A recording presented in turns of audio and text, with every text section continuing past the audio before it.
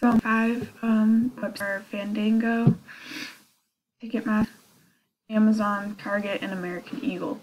Fandango and Ticketmaster have to be data-based instead of static-based because the tickets are always selling out and the company needs to keep track of how many they have left so they don't overbook a movie theater.